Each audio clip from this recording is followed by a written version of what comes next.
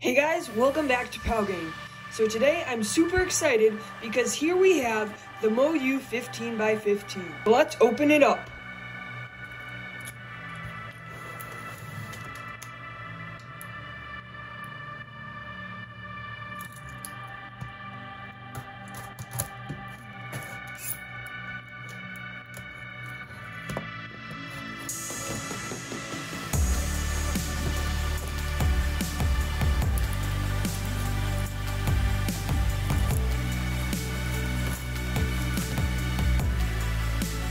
So I've really wanted this cube for quite a long time, and now I have it, and I'm super excited because now I will be solving it in a little bit. So make sure to watch the end of the video because then I will tell you my plans for solving this cube. And here we go. Here's the large box. You need to take it out, and it is right inside there. You guys can see that is the Moyu 15x15. So now what we're going to do is we'll open it up, and I really like this box. It's really nice. As you can see, it's made of gold. It's super cool. Has all of the Moyu 15x15 stuff on it. Here is the clasp, and here's the handle. I've heard this breaks, but I don't think this one will because it's kind of tight on there. Alright, so let's open this thing up. Inside the box, here's the cube. This thing is kind of heavy, and let's get right into it. This thing is very lubed up. It's very smooth. I got the stickerless version as usual, and so far this thing turns pretty decently for a cube its size. Let's do a couple algs on it. And as you can see, it's pillowed, so it will turn better, and it will turn better because it's bigger. So let's do some algs. Its corner cutting isn't the best. Here,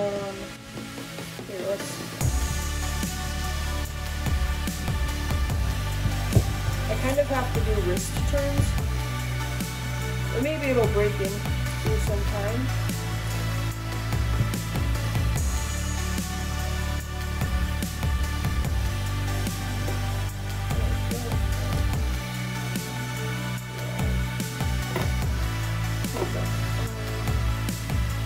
Or maybe I'll just get used to its turning.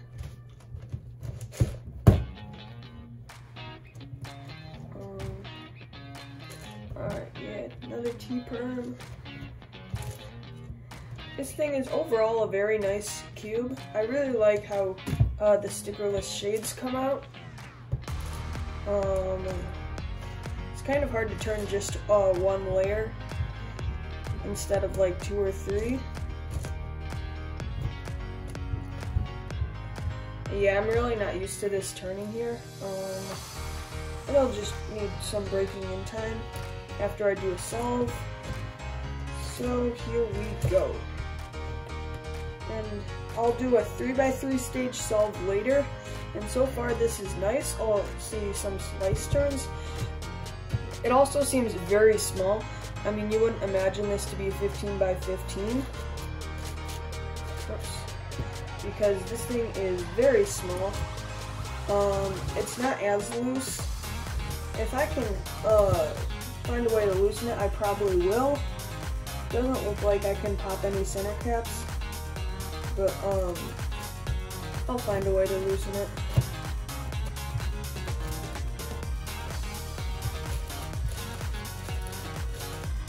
Yeah, this thing can do slice moves pretty well. It's a very nice cube. I'm really excited for when I can solve it sometime, and I hope you guys will enjoy that video. I am going to do a live stream and a couple other videos, and I'll tell you guys more about that in the end. So this thing is pretty nice. Now I'm going to do a checkerboard pattern, so let's get into it. Kind of need the desk that you're using for support if you're using this cube, because it's a lot harder to turn. maybe I'll just get used to it. That might be the whole problem. I'm not really sure. But it's really nice how it's pillowed, and because then it makes it a lot easier to turn. And here, almost done with the first of the 3 checkerboard moves. There we go.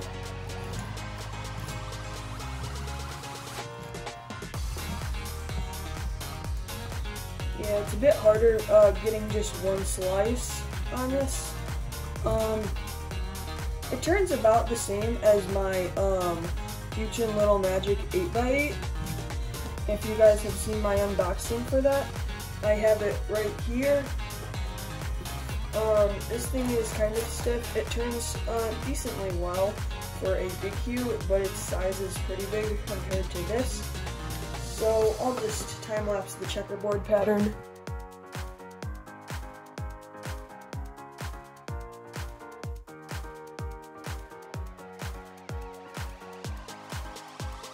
So now that I put it in a checkerboard pattern, let's do a little size comparison. So here I have my main for 3x3, I have my main for 7x7, and I have the Fusion Little Magic 8x8, which I showed you guys earlier. So the Fusion Little Magic 8x8 is a bit too big for an 8x8, and I have an unboxing for it. But as you can see, the 7x7 is almost, it's like a lot smaller. The centerpieces in here are a lot, here I'll zoom it in for you guys. The centerpieces are a lot bigger than that. And solving a 15x15 is similar to a 7x7. So, that's what I'll be looking forward to in my solve for 3x3. It's about double the size as a 3x3. I'm pretty sure this is 120 millimeters, and and the 3x3 is 56. So now I'll compare it to the 8x8. Now this the Fusion Little Magic 8x8 is huge for an 8x8. So it is similar to the size. Now, as you have noticed, all of these other cubes are all cube-shaped. They're not pillowed. This thing is pillowed, so it would be a bit different in solving it. And as well as the size comparison, this thing is compact. It's super compact for a 15x15. The other 15 is the Shang one, and it isn't as compact because this thing is super small. If you guys have seen the other Fusion Huanglong, it is about for 17x17, it's like this much longer. So if you add another 3x3 to that size, that's the Huanglong. And recently, Shang also released a 19x19. Now there isn't a lot of reviews on it, but this thing is it is probably like very small compared to 19x19. So yeah. Although this isn't the biggest cube out there, there's a 17x17 and a 19x19 that are both mass produced. This thing is still going to be a joy to solve, and I really look forward to solving it. Alright, so I took the checkerboard pattern out of it, and now I'm going to talk a little bit more about this cube. It's a pretty nice spinner. I like doing that. It's kind of satisfying. It just looks super cool when solved because the shades are super nice, and if scrambled, it just looks crazy, but once it's solved, it looks super cool. At the end of the video, I'll be talking more about solving it, but this thing is like so big, yet so small, because the cube is huge compared to any other normal cube that you see, but each of the inner pieces are so small, and it's just crazy how big this cube is. For the shades, I really like the shades. The green is pretty nice. I like the yellow and the white. and most of the shades are pretty cool. So as well as the shades, they're pretty good. After I do my solve on it, I am going to make a video on if it's worth it to buy this cube or not. So make sure to check that out after I do my solve on it. And stay tuned for the end of the video so I can tell you guys how I'm going to do my solve. Alright, so now I'm going to do a 3x3 stage solve on this just to see the feel and how well it works. So I'll get right into it. The corner cutting is decent. It's not terrible, but you can't expect much with the cube this big. So that's what I'd say about the corner cutting. You definitely do need to do full wrist turns. You can't just do where is it? Here it is. You can't just do like finger trick moves. You need to do full wrist turns to turn this puzzle. So that's one thing to take into consideration when solving it. I really like how cool it looks when all the edges are put together and all the centers are also. It looks very nice, and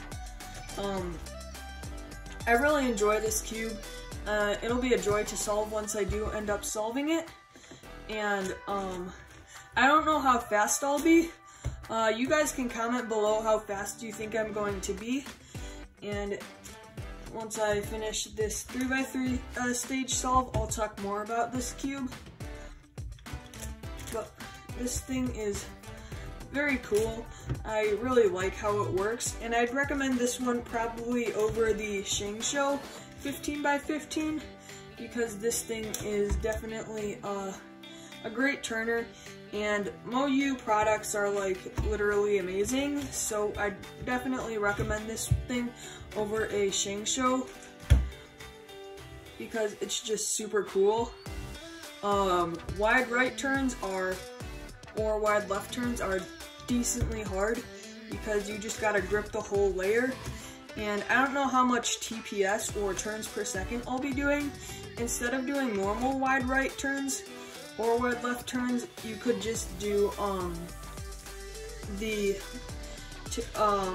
like if I were doing a wide right turn like this, I could just do a left move instead of doing the whole wide right turn, because then it would be a bit easier. Let's do this case. I'll just finish this solve in it. Alright, so I just finished my 3x3 stage solve, and now I'm going to do a commutator on it, which swaps two centerpieces. And I'll tell you how, guys, how good it is. Definitely the slice moves are kind of hard, and the corner cutting isn't the best, but we can live with that.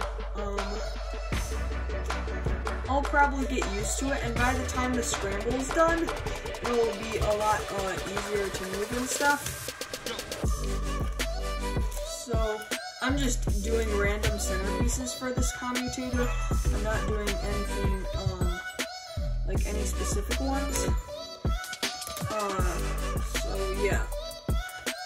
This makes it pretty easy to turn two slice moves. One slice is kind of hard. So as you can see, I just swapped those two centerpieces like that, and then I'll put them back. Like, it's hard to get the exact slice that you want, but I mean, that's kind of difficult with all puzzles. There we go. So you really gotta grip it with your fingers to get the exact slice that you want, and you kind of gotta do like an wide right, then you gotta do like an left move. So if I were to get a slice, I can do like, or I can do a wide right prime here, so I can do it like that. So to move the slices, you need to do like two moves to move the slices. I mean, with 7x7, it's kind of easy to move the slices. You can just go like that. But since this thing is way more complex, you have to do like two moves to move the slices, which is just fine. So to sum up my thoughts on this cube, it is a very nice puzzle. I can't wait to solve it. And the corner cutting isn't great. When doing turns, it might help if you rotated the cube, because I'll probably be doing like a lot of rotations. So for example, if I were to be doing a back move, I could just rotate it and then I could rotate it back, because it's a lot easier if you put the turns that you're doing on the upper face. So that is another thing that I would recommend doing on this cube. I'd really recommend buying this cube. It is $300 on Speedcube Shop, which isn't too bad. You also can get it for like around $200 on eBay or whatever other site you shop on. So I'd recommend doing that. Now I'll get into what I'm doing when I'm solving it. So when I'm solving it, I am going to do a live stream. So I haven't figured out the dates yet, but when I do the live stream, you guys can check that out. I'll be putting it on my channel early, so you guys can set reminders for it. So for the live stream, I'll be putting it on my channel, so it will already be there, and then when I do the live stream, I'll just start it, so it won't be like all of a sudden the live stream started. So it'll be on the channel for a little while, so you guys can do that. I will also be doing a solve like with a time lapse sort of, and it will be like a professional camera solve, and I will do it with a time lapse. I also will be doing that same thing, but with commentary. So from the live stream, I'll take some live commentary and I'll put it in the solve so you guys can do that. I will be using a couple different cameras, which I don't normally use, so that will be a bit different. And basically, I'll just be doing 3 videos. I'll be doing the live stream, the time-lapse solve, and the time-lapse with commentary. So make sure to check those videos out and set reminders for the live stream.